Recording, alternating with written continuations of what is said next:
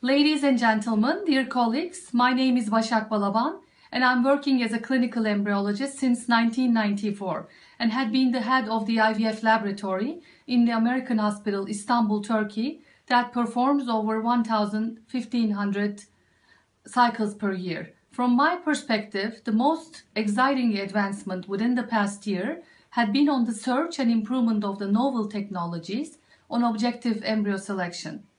Evidence-based data in clinical practice shows that the most rapidly improving technology had been the time-lapse technology, as well as new genetical embryo screening techniques for haploid situation of the embryo.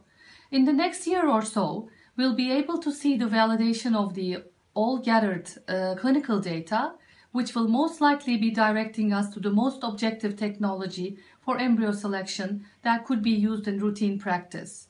More and more technologies are being introduced in the ART field. However, the majority still do not have any clinical validation, and thus they still remain to be experimental. The general public should periodically be informed about this reality and should scientifically be well directed to the new techniques that has proved itself with clinical validation and long-term follow-up data. This is very critical to prevent patients from false hopes and frustration. Thank you very much.